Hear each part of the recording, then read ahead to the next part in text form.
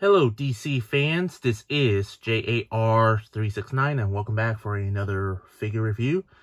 And for 31 horror toys in 31 days, today I'll be taking a look at a non-horror figure, but more scary looking.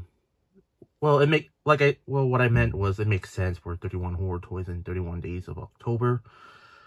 I'll be taking a look at the McFarlane Toys DC Page Punchers Superman Ghost of Krypton, Ghost of Zod, made by McFarlane Toys. Take a look at the packaging, just the usual clamshell packaging with the window exposing the figure and the accessories. And it does say DC Direct, Ghost of Zod. Nothing much on the bottom. On the back, nothing much. So that's about it. Let's take out Ghost of Zod out of the package. Here is the Ghost of Zod out of the package. Let's take a closer look at the figure. Take a look at the head sculpt. I would say the head sculpt looks pretty good. Very creepy looking. You can see he has the missing nose there. Well, probably it's been rotting away. I mean, he's not a zombie. He's just a ghost or something like that. It looks pretty good. You can see like the teeth sticking out right there. Like some of them are missing. You get the beard and the hair all messed up. Take a look at his whole body here. You can see his whole body is basically translucent coloring. There's nothing much I can say about it, except for the armor here. I'm curious to know that bits of pieces are pretty much exactly the same as the other General Zod figure that McFarlane made a long time.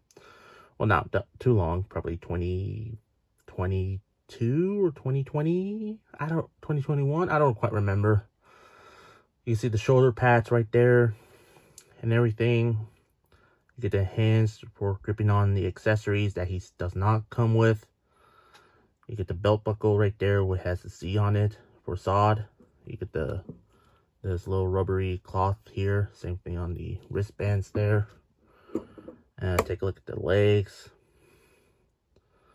Nothing much. Some sculpted details to it. And take a look at the lower legs there. See the armory and some spikes there. And the feet and everything. And on the bottom, there is some pegos on the bottom of his feet and some legalese there as well. Overall, for the figure itself, I'd say they did really a not too bad a job with this figure. I'd say McFarlane, he did a really great job with this figure. Moving on to articulation, there's like a little bolt, there's like a ball joint at the head here. Arms do go fully rotate, does go in and out, ball joint there. Upper arm rotation. Double jointed at the elbows here. There's a wrist rotation, hinge, side, and upper wrist rotation there as well. Ball joint at the chest there. Same thing at the waist. Legs kick forward and back, in and out. Upper leg rotation. Double jointed at the knees. Boot ankle rotation. And pivot forward back. Ankle pivot side to side. And of course, toe articulation. Just a simple DC Multiverse articulation, but you can still give him some decent amount of posabilities. Accessories, he does come with a pair of interchangeable hands. You get one fisted hand and one grabbing hands, which probably makes sense on him because, well, he's a ghost, probably haunting Superman or something. I don't know. I don't read the comic book. And just like any other McFarlane DC Multiverse figures, he does come with a display stand. And a trading card of the cover of the figure. You can see the cover right there of the comic book. And on the back, here's the bio. Real name, J.A.R. Zod. I think that's how you pronounce his first name. And here's the bio. Go ahead and pause the video if you want to read it. So yeah. And also, since it's a this is a DC Page Puncher, he does come with the comic book of a volume 2 out of 4.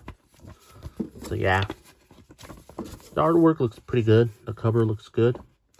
And yeah, the artwork looks pretty neat. And I guess this is General Zod, right? Yeah, I guess. But overall, for this feature that was not advertised from McFarlane, this figure glows in the dark. So let's turn off the lights here and bring out the black light. Man,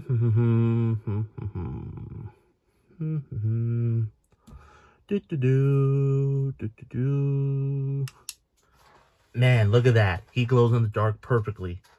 Let's do this again, but like right there on the chest, head, and everything. I mean, the head glows perfectly.